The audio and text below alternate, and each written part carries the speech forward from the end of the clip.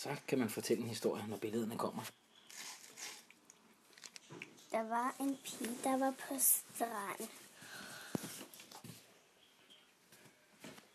Hun skulle ud og bade.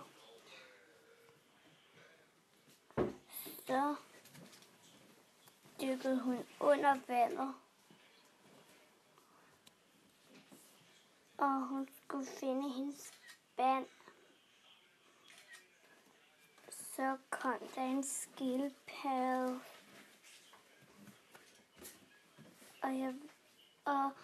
Og skildpadden førte sin vej til spanden. Så kom der nogle delfiner, og den havde spanden. Så delfinerne slip. Og så fik hun spanden.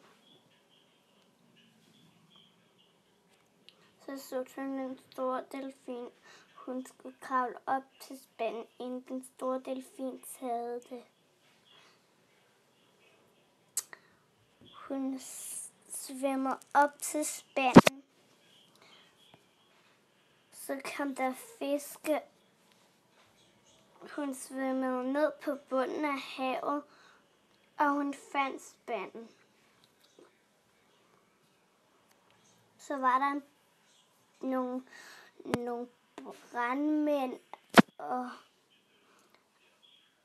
og de hjalp hende med at komme op.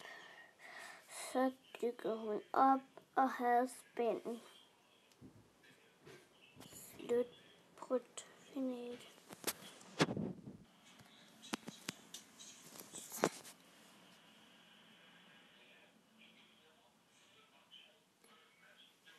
Så kan du fortælle en historie.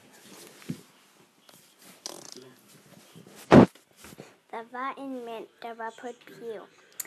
Han kiggede ud over alt for hele verden. Han så noget dernede på jorden. Det var et skib. Det var et skib, der kunne komme under vandet. Så hoppede han på trinden. Og så fandt han skibet. Og det blev sænket op, så det kunne ikke sænke. Så prøvede han at kravle op i skibet, men det kunne han ikke. Jo, det kunne han godt. Så han der hele skibet. Han så, at der var en dør. Så flyv det. Og han flyv det helt selv. Så flyv han derop til rumvæsenet. Til en anden planet. Så var det den anden planet. Der var han ikke boet. Og så han krokodiller. Så krokodillerne han sad der. Så slut på den hele nat. Forbi.